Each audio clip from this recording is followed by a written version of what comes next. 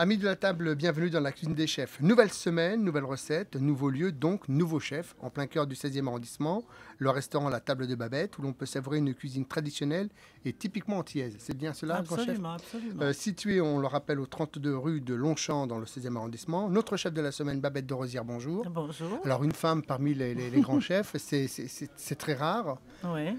Vous, c'est un métier qui vous plaît, la cuisine? Bah écoutez, ça me plaît, sinon je ne l'aurais pas fait. Ah, bon. Je ne l'aurais pas fait. Et en plus, je suis la seule femme antillaise chef à Paris.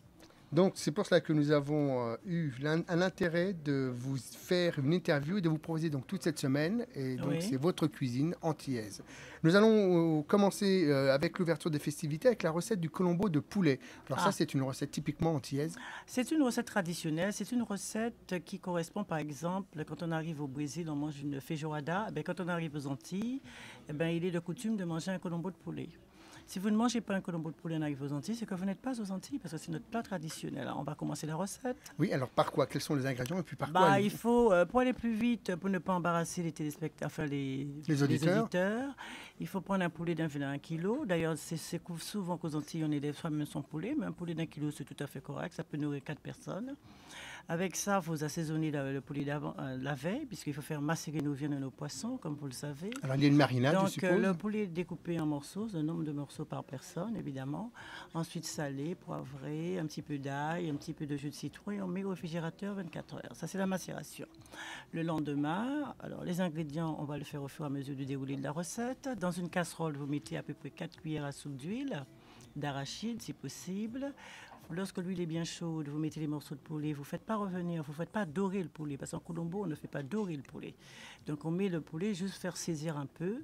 Et ensuite, on commence par mettre les légumes. Parce que vous savez, il y a des légumes dans le colombo. Donc, on met une aubergine, une courgette. On met un petit morceau de poivron rouge, un peu de morceau de poivron vert. On coupe tout ça en goudé. Ce n'est pas la peine de couper finement, etc. Donc, on prend un oignon blanc, ou alors 2-3 pieds de cive, coupé aussi grossièrement. Ce n'est pas la peine aussi de s'appliquer. 2 gousses d'ail et un bout de thym, un bout de persil. Et on met tout ça dans la cocotte sur le poulet. On recouvre le poulet d'eau. Et là, de notre côté, on fait diluer 50 grammes à peu près de poudre à colombo qu'on mélange dans la casserole. Et si on a un petit peu de fond de volaille en poudre, ça se fait on trouve ça dans les supermarchés. On rajoute 2 cuillères à soupe de fond de volaille. On recouvre pour donner un peu de goût. Parce qu'on n'a pas de fond de poulet, donc ça remplace le fond de poulet. Et nous, les cuisiniers, on a l'habitude de faire un fond avec des carcasses. Vous avez les fonds de volaille, les fonds de veau, oui. Chez nous, c'est interdit. Hein. Mais les ménagères ne savent pas faire ça. Donc, je cuisine pour les ménagères exclusivement. Donc, on recouvre le poulet d'eau et on laisse cuire pendant 40 minutes. Au bout de 40 minutes, là, on réestime l'assaisonnement. On goûte son poulet pour savoir s'il y a suffisamment de sel, s'il y a suffisamment de poivre. On met un petit piment selon le goût, s'il y a suffisamment de poudre à colombo, parce qu'il y a des gens qui aiment un peu plus relevé que d'autres. Et on termine par un jus de citron. Et voilà, le colombo, il est prêt. Il n'y a plus qu'à manger, accompagné d'un riz créole. Et avec ceci, qu'est-ce que vous allez nous proposer comme boisson? Vous savez, moi, je suis une grande consommatrice de punch et j'ai créé une boisson qui est allégée. Je prends, évidemment, pour les personnes qui sont aux Antilles, c'est plus facile. Du lait de coco avec un petit peu de rhum, ça passe tout seul. Sinon, moi, je préfère faire une caresse antillaise. C'est quoi cette caresse antillaise? C'est un mélange de jus exotiques, très agréable. Moi, je fais mes jus exotiques naturels, évidemment. Je prends de l'ananas, je prends de la mangue, je fais un petit jus avec quelques fruits que j'ai sous la main, pas spécifiquement l'ananas, à coup sûr. On peut prendre les fruits que nous avons passés, fruits de saison, des fois. Et puis oui, saison exotique quand même, hein, et faire un bon jus pour apprécier ce repas. Sinon, un petit vin. Alors, avec le poulet, je prends un petit vin rouge, frais. Alors, à leur convenance. Voilà, bien, si vous aussi vous avez envie de savourer la recette de notre chef de la semaine, le colombo de poulet façon Babette, une seule adresse, c'est justement la table de Babette, située au 32 rue de Longchamp dans le 16e arrondissement. Un numéro de téléphone pour savourer, le 01 45 53 0007, c'est bien ça? C'est bien ça. Vous avez également un site internet? Oui, la table de babette.com. Voilà, sans oublier les 3 W devant. Mais s'ils oublient la table de babette.com, ils font Babette de Roziere sur Google et ils ont tout ce qu'ils veulent. Voilà, n'oubliez pas non plus que les recettes et la vidéo de notre chef de la semaine sont également sur notre site internet, les fameux www.vivrefm.com, rubrique cuisine des chefs. Babette de Roziere, bonjour.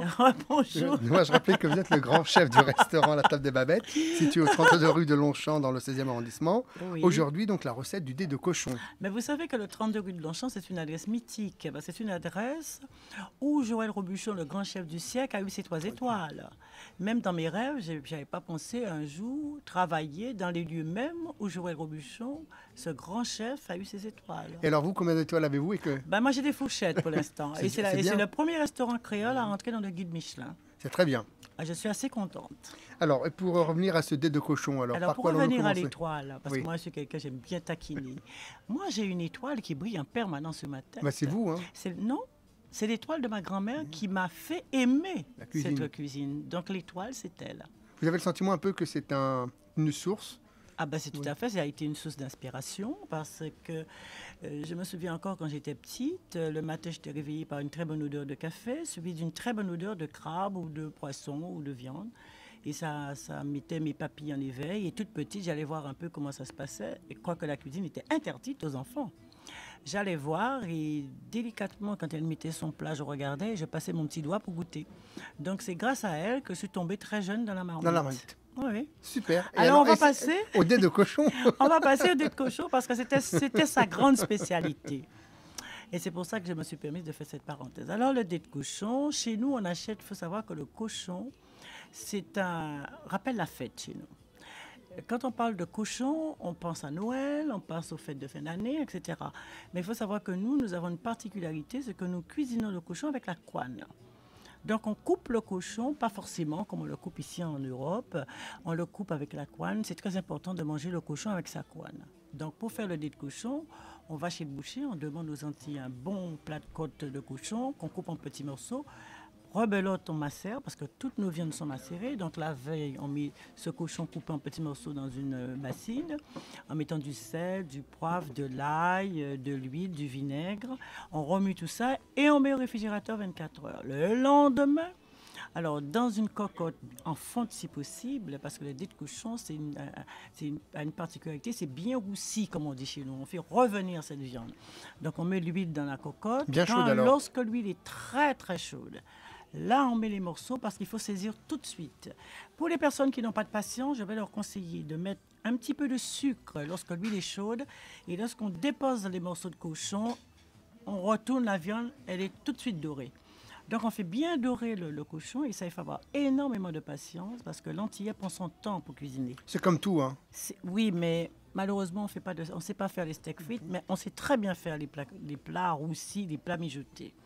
Donc, une fois qu'on a fait bien revenir cette viande, il faut savoir, en faisant revenir la viande, on l'arrose de temps en temps avec quelques gouttes d'eau pour permettre au sucre de se développer, pour permettre aussi de faire bien dorer cette viande. Une fois que c'est bien doré, là, on recouvre la viande d'eau.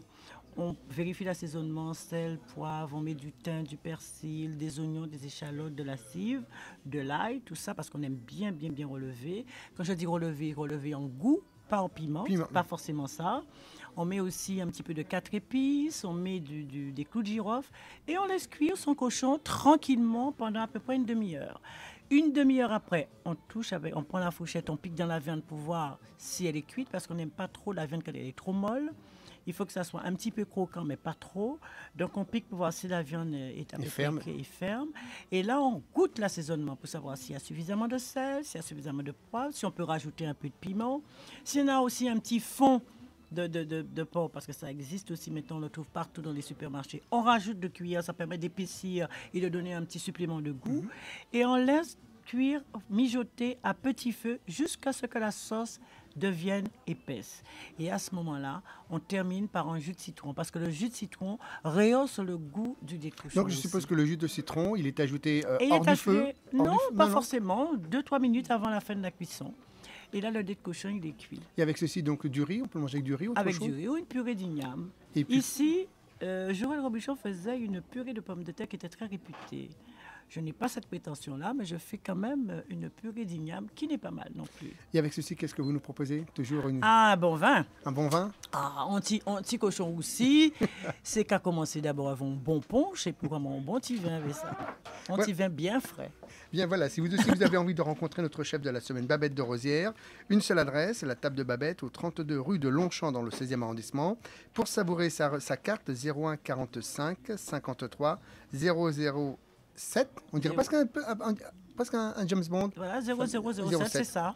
Euh, Je suis une girls born. Bon, exactement. Sans oublier que vous pouvez visionner également la vidéo et les recettes sur notre site internet. Et puis également, vous pouvez consulter le site internet. Donc, c'est tabledebabette.com. Babette.com. Ou alors sur Google, Babette de Roziere. Babette de Roziere, bonjour.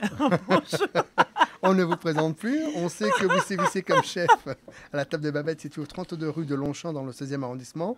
Aujourd'hui, donc, risotto créole. Est-ce que vous avez un lien avec cette recette? J'ai aucun Hier, lien. c'était votre grand-mère. Aujourd'hui, est-ce que... Non, ça c'est Non. mon imagination et c'est un côté pratique surtout parce que aux Antilles, il y a beaucoup de restes de riz. Les gens font cuire le riz à profusion et souvent il y a un reste de riz. Et moi j'ai imaginé une recette pour ne pas y réutiliser le riz de la même manière. Différemment, le travail Voilà. différemment. Donc je me suis dit pourquoi ne pas réutiliser le riz et en faire un plat complet.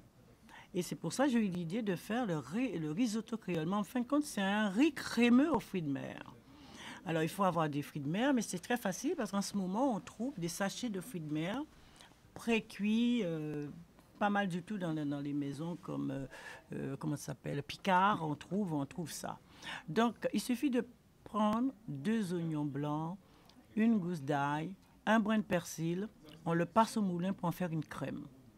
Jusqu'ici, c'est facile. Jusque-là, Très facile. facile. Bien. Alors, vous prenez une casserole, vous mettez 2 cuillères à soupe d'huile d'olive. Vous faites revenir ce petit mélange d'épices, cette petite crème-là. Vous rajoutez du thym lyophilisé, là. Vous mettez du thym, des petites branches de thym dedans. Vous faites revenir tranquillement tout ça. Et là, vous mettez les fruits de mer. Même si c'est congelé, c'est pas grave. Vous mettez à peu près l'équivalent de 4 à 5 cuillères à soupe, une bonne poignée quoi, de fruits de mer. Et vous faites revenir ça tout doucement, sans coloration. Et là, vous rajoutez une pincée d'épices à paella, l'épice jaune là, qui donne du goût à la paella. Vous rajoutez ça, vous coupez en fines lanières un petit morceau de poivron rouge, un petit morceau de poivron vert et jaune en fines lanières. Vous mettez dedans. Donc tout ça, c'est très coloré, mais c'est surtout très parfumé. Vous faites revenir tout ça bien comme il faut. Vous attendez que les petits poivrons commencent à cuire. Et là, vous mettez le riz, le reste de riz. Non. Déjà cuit. Hein, parce que Déjà cuit. Vous mettez le reste de riz, vous mélangez tout ça, ok, et vous mettez un peu de crème dedans, de crème fleurette ou crème épaisse, comme vous voulez, mais un peu de crème. Et là, vous mélangez tout, vous rajoutez un peu de piment végétarien ou de piment fort selon votre goût. Et c'est pas la peine de saler, puisque le riz étant déjà cuit et salé, et l'épice à paella est aussi salée. Vous mélangez tout ça, et là-dessus, vous mettez 2 cuillères à soupe de fond d'écrevisse en poudre. Ça, c'est très facile, c'est fait pour les ménagères, on les trouve partout. Vous mélangez ça et vous laissez frissonner votre petit risotto à petit feu. Vous le dorlotez comme vous dorlotez votre petit mari, et là, vous goûtez, c'est tété douette du papier, ça. Et avec ceci, qu'est-ce que vous nous proposez? Oh, un bon petit vin blanc, oh là là. Bon, il n'y a pas un verre de vin blanc pour moi ici, là. Voilà. Du coup, j'ai envie de boire un bon verre de vin blanc. Voilà, si vous aussi vous avez envie à votre tour de savourer la cuisine de notre chef de la semaine, Babette de Roziere, une seule adresse, la table de Babette, située au 32 rue de Longchamp dans le 16e arrondissement. Un numéro de téléphone pour réserver, le 01 45 53 00 07. On n'oublie pas votre site internet, les fameux 3W. Voilà, au Babette de Roziere. Babette de Roziere sur Google. Hein. Mais vous savez que Babette de Roziere ne fait la cuisine, ça c'est sûr, dans son restaurant et partout ailleurs aussi. Mais elle anime aussi, elle a une chronique sur France 3, le mardi et le vendredi, où j'explique beaucoup de choses. Je fais mieux connaître les produits exotiques, parce qu'il y a beaucoup de gens qui voient plein de produits de fruits et légumes Et qui ne savent pas les et qui travailler. ne savent pas les travailler. Ben, je les invite à regarder France 3 par Île-de-France, les mardis et les vendredis, À quelle heure? à 10h20, à partir de 10h20. Et là, je leur explique et leur donne plein de conseils de beauté, de santé, coquin, ça dépend. Babette de Roziere, bonjour. Alors, on rappelle à nos auditeurs que vous êtes le grand chef du restaurant La Table de Babette, situé au 32 rue de Longchamp, À Paris. à Paris, dans le 16e arrondissement. Oui. Que vous animez une chronique. Une chronique sur France 3 Paris Île-de-France tous les mardis, tous les vendredis. À 10h20. À 10h20. Ça s'appelle C'est mieux le matin. Où là, vous proposez et vous, plein de choses. vous aidez les gens à mieux découvrir les produits. Absolument, il y a des produits, les gens voient plein de produits, des fruits et tout ça qui méritent d'être connus et Et personne n'ose les acheter. Alors je leur explique comment d'abord les acheter, parce que ça aussi c'est une culture. Hein. Il faut savoir comment choisir un produit, comment conserver un produit et comment l'utiliser.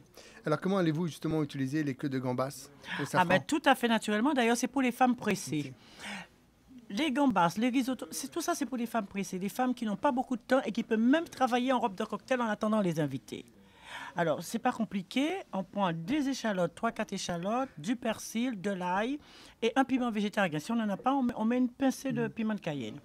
On passe tout ça au mixeur pour en faire une petite crème. Facile. Ensuite, de l'huile d'olive parce que ça donne du goût. 2 cuillères à soupe d'huile d'olive dans une petite casserole. Et puis là, vous mettez les épices, on les fait mariner un petit peu. Vous attendez que les épices soient légèrement colorées. Pendant ce temps, vous avez déjà décortiqué vos queues de gambas. En laissant juste un petit bout. Voilà. Oui, la queue pour petite queue pour pouvoir tenir, parce que quelquefois on peut manger ça à la main. Et là, oui, c'est à l'étage. On coupe là ou... Oui, non, je couperai. Voilà. C'est à l'étage, je couperai. Allez-y. D'accord. On laisse juste la petite queue et on fait une petite incision. À ce moment-là, on met les queues de gambas dans la casserole, on retourne, on remue, on vérifie le sel pour voir si c'est à point. On ajoute quelques pistilles de safran, on ajoute un petit peu de poivre, le piment végétarien s'il y en a, ou le piment comme on aime aux Antilles, ça dépend, selon le goût de la personne. 2 cuillères à soupe de fond de crustacés en poudre. Et là, on va mouiller avec un tout petit peu d'eau. Pour commencer à bien mélanger, pour bien faire le mélange. On laisse cuire 2 minutes, pas plus, parce que les queues de gambas, il faut aller très vite. Et on termine par du lait de coco. Alors, on met l'équivalent de 5 cuillères à soupe de lait de coco. Ça s'épaissit tout de suite, de toute façon, parce que le lait de coco épaissit la sauce tout de suite. Vous citronnez un citron. Vous goûtez pour voir si ça vous convient au goût comme assaisonnement.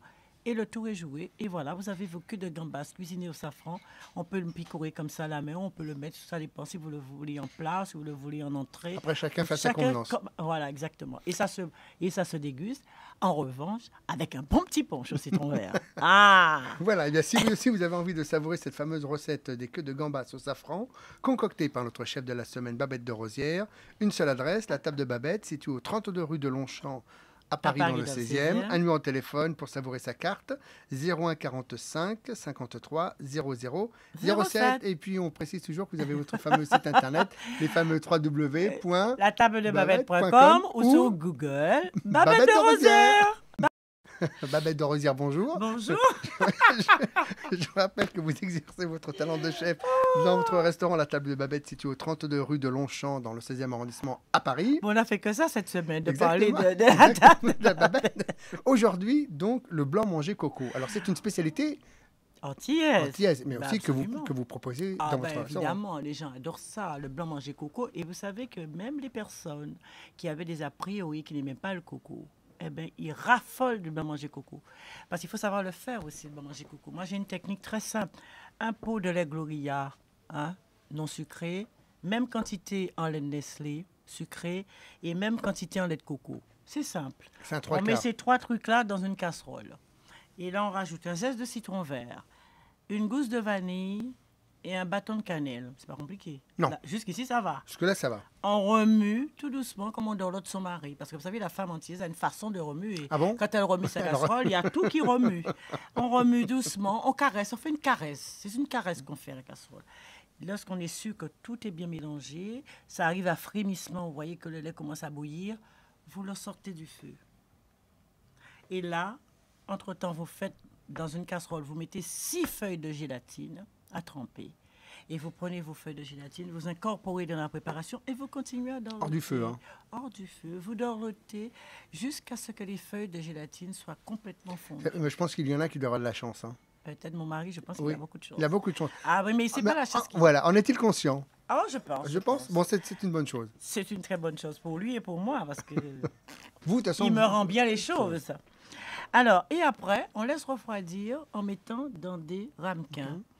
On laisse refroidir et après on met au frais. C'est pas un dessert facile à Mais réaliser, si, c'est ça. très facile. Et une fois que ça a pris, moi je fais râper des petits morceaux de coco frais que j'incorpore dans la préparation. Et une fois que c'est prêt, je râpe la noix de coco fraîche et je me parsème un petit peu sur chaque ramequin et je sers ça au client avec un petit lait de coco sucré à côté.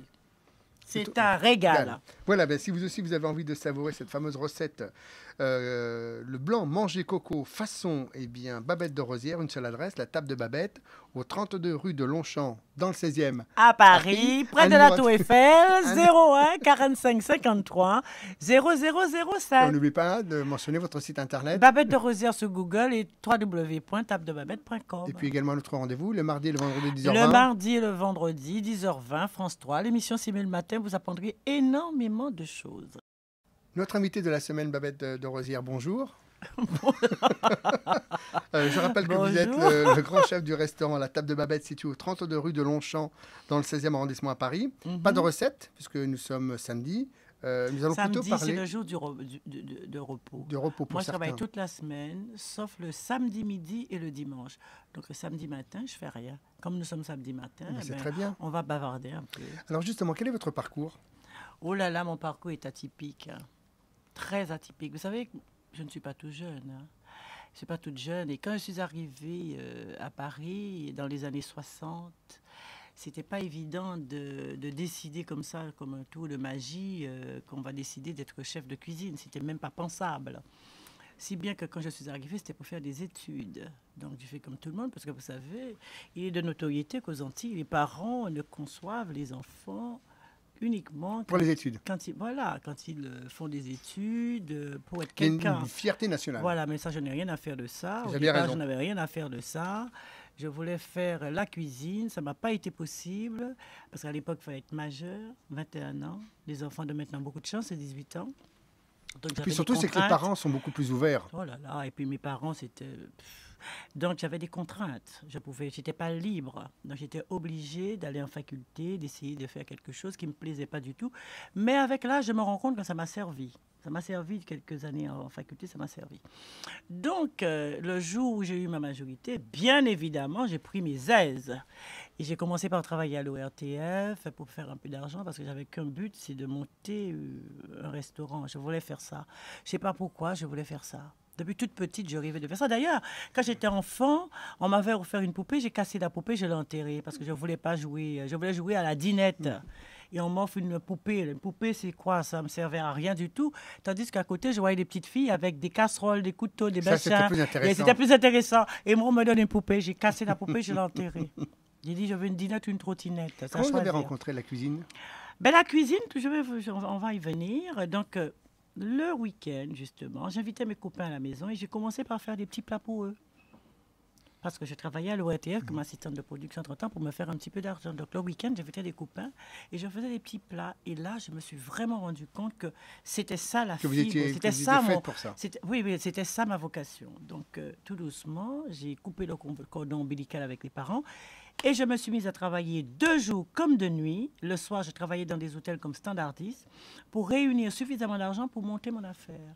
Et j'arrivais aussi à aller voir des chefs. À l'époque, il y avait M. Brasier qui était à l'hôtel Méridien Paris. J'allais le soir dans sa cuisine pour voir un peu les techniques même de la cuisine. Et c'est comme ça que j'ai commencé. Et après, j'ai démissionné. Au moment où il y a eu l'éclatement à l'ORTF, j'ai démissionné carrément et j'ai acheté un tout petit restaurant. Enfin, c'était même pas un restaurant, c'était un petit bar. Il y avait 2 tables. Et là, je me suis mise à faire des acras. Je n'étais pas très forte, je démarrais, donc j'y allais tout doucement. Des acras de morue et toute une série de bocaux de punch. Alors, c'est ça qui a fait ma force. Votre réputation? Oh là là, j'ai fait toute une série. Et les gens venaient au départ que pour prendre un petit punch et manger des acras et du boudin. C'est tout ce que je faisais. Et après, je faisais un petit plat du jour. Je me suis lancée comme ça, un petit plat du jour, un petit colombo, avec un petit peu de riz. Comme je n'avais pas beaucoup de table, c'était très facile. Et c'est comme ça que j'ai fait mes premiers pas dans la restauration. Et maintenant, regardez, de ces premiers pas, je me retrouve ici à rue de tenir Longchamp. un ancien 3 étoiles. Voilà.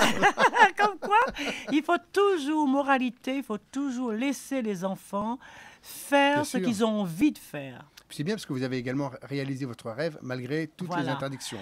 Et voilà, et en plus, j'ai quand même eu l'occasion d'écrire parce que j'aime beaucoup l'écriture. Ça m'est venu à l'idée d'écrire des recettes, de les inventer même. Et maintenant, je suis à mon 7e livre. Eh ben, c'est super. Eh bien, écoutez, Babette de Roziere, merci. Je rappelle qu'on peut discuter avec vous donc du lundi au vendredi en allant où ça? Eh bien, tout simplement, la table de Babette située au 32 rue de Longchamp dans À le Paris. 16e arrondissement. Le numéro de téléphone? 01 45 53 0007. Mais je voudrais vous faire une confidence. Eh bien, allez-y, oui. Mais vous savez que j'ai créé une ligne de vaisselle Eh bien, voilà. en m'inspirant des produits, des fleurs et de la faune des Antilles. J'ai créé une ligne de vaisselle, figurez-vous, qui a eu le prix de la création du design 2006. Babette de Roziere, bonjour. Faites-moi votre magnifique rire. Merci. Bonjour. Alors, vous animez la cuisine du restaurant La Table de Babette au 32 rue de Longchamp à Paris dans le 16e arrondissement. Sauf qu'aujourd'hui, c'est dimanche, C'est je me dimanche, repose. oui, c'est le jour du Seigneur. Ah oui, c'est le jour de mon mari. Le Seigneur, c'est mon mari. C'est votre... Bon, Oh, bah évidemment. il en a de la chance. Je suis très croyante, mais mon mari... Est-ce que justement vous avez le sentiment que dans votre cuisine, est-ce qu'il transpire cette croyance ou pas du tout? Vous savez, les Antillais sont très croyants. Moi, personnellement, je suis très croyante de par toujours ma grand-mère qui était croyante et qui ne loupait pas une messe. Je connais tout ce qui se... Enfin, j'ai appris tout ce qui se passait à l'église. J'ai passé ma jeune enfance à l'église. Les vêpres le matin, les fêtes de la Toussaint, les fêtes, les chemins de croix et tout ça. Mais enfin, je sais tout. J'ai eu l'over de tout ça. Et j'étais enfant de cœur en plus, enfant de Marie. Alors donc, je sais. Et j'ai enseigné le catéchisme. Alors là, j'ai eu ma dose aussi. Donc tout ça, vous connaissez? Seulement, vous j'ai pas maîtrisez. besoin de tout ça parce que j'ai remarqué que tout ça, c'était, bon, peut-être utile, j'en sais rien. Mais en attendant, je pense que quand on est très spirituel, on est croyant, eh ben, on n'a pas besoin d'aller à l'église, on n'a pas besoin de faire tout ça. Il suffit d'être n'importe quel endroit et de prier et je pense que ça sert. Alors, on sait que vous connaissez le monde de la télévision. Ah, bien. Alors, cette expérience, que vous a-t-elle apporté? Ah, vous savez, moi, j'ai commencé, je vous ai dit, j'ai commencé par faire une licence d'histoire-géographie que j'ai abandonnée pour justement rentrer à la télévision où j'étais speakerine d'abord. Et après, assistante de production. Donc, je connais bien le milieu de la télévision. Et je n'ai jamais quitté la télé. Lorsque je suis arrivée en 70, je suis allée voir la chaîne nationale pour demander est-ce qu'on pouvait faire éventuellement une émission de cuisine pour parler des produits exotiques. On m'a envoyé balader. On m'a dit, on m'a rayonné. On m'a dit, vous pensez pas, les épices, les fruits exotiques, c'est pas du tout l'éditorial de la chaîne. Vous pensez pas, on peut pas faire d'émissions sur ces produits-là, les gens ne connaissent pas, ça va créer des vrais problèmes. J'ai dit, ah bon? On m'a jeté par une porte, je suis rentrée par la fenêtre et ainsi de suite, jusqu'au moment où j'ai fait mon émission. Les petits secrets de Babette, où j'apprenais aux gens comment justement acheter un ananas. C'est très facile, les gens voient de l'ananas à l'étal du marché, mais comment choisir l'ananas? Il faut lui taper dessus. Ah ben, il y a une méthode. Alors, quelle est cette méthode? Il y a une méthode pour choisir. Les gens achètent des ananas qui paraissent jaunes. Pour eux, c'est bien. Non, l'ananas, c'est très particulier, justement. Alors, quand on sait choisir un ananas... savoir, donc le mieux, c'est d'aller consulter... Voilà, le site et regarder l'émission mardi, vendredi, parce que sur mon site, il y a ça. Donc, j'ai décidé de faire ça et ça a très bien marché. Les gens ont beaucoup aimé. Et je remercie justement les téléspectateurs qui ont su me soutenir parce que c'était pas facile. Déjà, j'avais l'inconvénient de la couleur parce que c'était pas à la mode d'avoir les minorités à la télévision. Vous avez une belle couleur. J'étais la première black à l'antenne, ce qui a fait couler beaucoup d'encre parce que j'ai eu beaucoup de critiques, il faut pas l'oublier. Vous pensez que le monde des critiques vous ont... Il y a beaucoup de gens qui m'ont critiqué, mais les critiques, ça me fait avancer. Moi, je n'ai pas considéré les critiques comme vraiment critiques. J'ai su tirer profit de ces critiques-là. La seule chose que je n'ai pas retenue, et ça je le dis à qui veut l'entendre, c'est que sur ma personne, on ne peut pas me donner des lois, on ne peut pas me fixer quoi que ce soit. Les gens critiquent les ongles de Babette, c'est pas esthétique, c'est pas ci, c'est pas ça. Enfin, moi, je préfère... Ça ne regarde que vous. Ça ne regarde que moi. Moi, je préfère avoir des ongles bien manicurés, d'avoir un visage bien en valeur, plutôt que d'avoir l'image d'une cuisinière qui transpire, qui a des ongles rognés, sales, pour faire la cuisine. Moi, j'ai des ongles manicurés, mais propres. Et quand je fais ma cuisine, eh bien, ma cuisine est saine, elle est propre. Vous allez voir tout à l'heure ma cuisine. Si un jour, je vais vous inviter dans ma cuisine, vous allez voir. C'est nickel, on peut manger par terre. Alors ça, c'est un critère. C'est pas voir les gens avec les ongles manicurés et dire, ah ben oui, elle a des ongles machin, c'est ça. Non. On sent que c'est quelque chose qui vous a marqué. Ça m'a marqué. J'ai trouvé que les gens poussaient. Est-ce qu'on irait dire à Catherine Deneuve qu'elle a des ongles manicurés de ne pas faire la cuisine avec elle? On ne lui dirait pas. Et pourquoi on dit à Babette? On m'a trouvé tous les défauts. Mais maintenant, ils m'adorent tous. Tous ceux-là même qui m'ont trouvé des défauts, eh ben, je crois que ceux-là même m'adorent parce qu'ils ont vu que j'ai tenu bon, j'ai résisté et Oui, j'ai mais non apporté seulement- quelque oui, chose mais à non la seulement cuisine. c'est vous Voilà, apporter quelque j'ai chose, apporté votre quelque savoir. chose et j'ai fait mieux connaître la cuisine antillaise qui était méconnue jusqu'ici. Et ça, c'est ma fierté. Et j'ai pas terminé parce que maintenant, les chefs même, les grands chefs, qui au départ avaient des a priori pour les produits antillais, avaient des a priori pour les produits Et exotiques, maintenant, viennent vous eh demander bien, conseil. ceux-là même, non seulement il y en a qui m'appellent beaucoup pour me demander des conseils, surtout à la veille du concours Le MOF, meilleur ouvrier de France, mais il y en a beaucoup et ça me fait infiniment plaisir de voir à leur carte le fruit de la passion, l'ananas, la banane, la mangue. C'est une fierté pour moi. Seulement, j'ai quand même un petit bémol. Quand je vois ce mélange qu'ils font certains sur les épices, je dis, il faut avoir une culture pour les épices. J'ai peut-être pas la culture du foie gras. Je crois que je sais très bien faire le foie gras au torchon. Mais j'ai la culture des épices. Ça, c'est sûr. Donc que chacun garde un peu sa culture. Eh bien, écoutez, si vous aussi vous avez envie de rencontrer Babette de Roziere, eh bien une seule adresse, la table de Babette, au 32 rue de Longchamp à Paris. dans le 16e, un numéro de téléphone. 01 45 53 0007. Très bien, vous faites tout. Et je ne vous donnerai pas mon numéro de portable. Ah non. Par contre, le site internet, on rappelle les Alors, latabledebabette.com ou Babette de Roziere sur Google. voilà, et vous saurez tout de Babette, tout, même mon privé, ils ont mis maintenant sur Google.